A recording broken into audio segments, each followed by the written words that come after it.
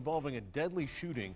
Police have just cleared the scene at the Silver Nugget 12 hours after the first shots were fired.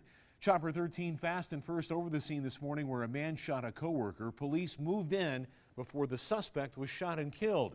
Tonight, the suspect's wife is speaking only with 13 Action News.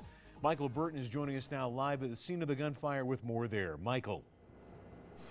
Steve, we've got two investigations here, a homicide and an officer-involved shooting, and the wife of that man shot and killed by police showed up here before going to the hospital to meet up with him, and as you can imagine, she's in a state of shock.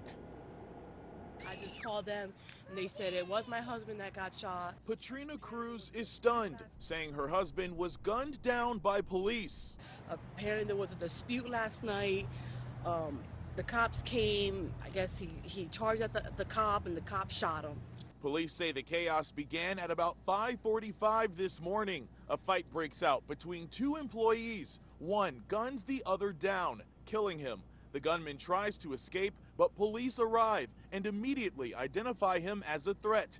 They reportedly opened fire. He dies of his injuries hours later. His wife, Patrina, is in disbelief. Yeah, he's just been tired. He hasn't slept, and he worked the double. He's been here since 3 o'clock. His name? Jeremiah Cruz.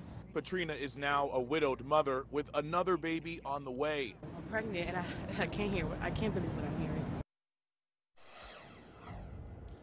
And none of the casino workers that were inside of the building were hurt, and neither were police, but this was a nightmare for a lot of casino workers coming to work. We'll hear from them tonight at 6. Reporting live, Michael Burton, 13 Action News.